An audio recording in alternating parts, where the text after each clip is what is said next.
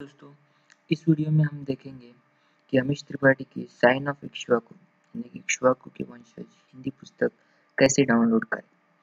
तो 44books.com पर आप जा सकते हैं, वहाँ पर सर्च कर सकते हैं इक्ष्वाकु, ये मिल जाएंगे, या फिर मैंने लिंक डिस्क्रिप्शन में दे ही रखी है, वहाँ से आप देख सकते हैं। तो इस पर क्लिक करना है आपको, इस लिंक पर। मेरा इंटरनेट थोड़ा स्लो चल रहा है दोस्तों।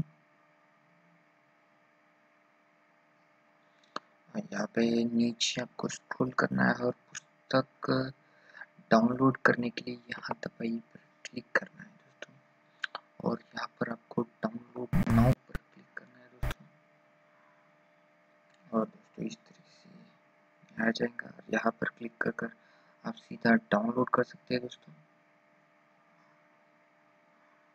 दिखाई देता हूँ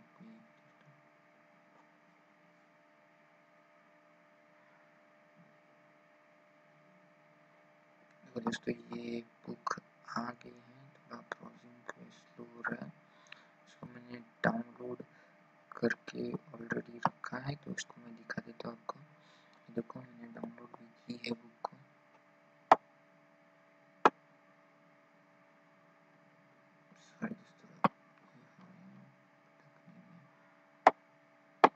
दोस्तों इस तरीके से आप ये बुक यहाँ से डाउनलोड कर सकते हैं, और इसी तरीके से नई नई बुक्स हिंदी में किस तरीके से डाउनलोड कर सकते हैं आप।